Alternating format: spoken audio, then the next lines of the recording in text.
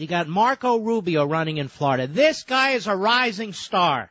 If he does not win this Senate race, we will not have the opportunity to promote him further.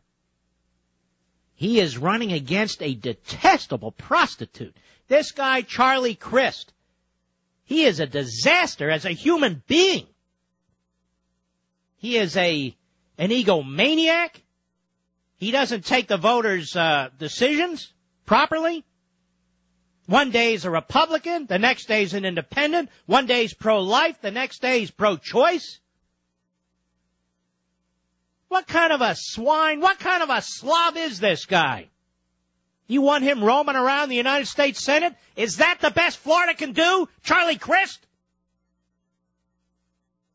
Hell no. You've got a young Ronald Reagan. That's how I view Marco Rubio. That's how I found Marco Rubio 6 months ago on a national program. He's a favorite guest everywhere, and that's good. But Marco Rubio needs to win.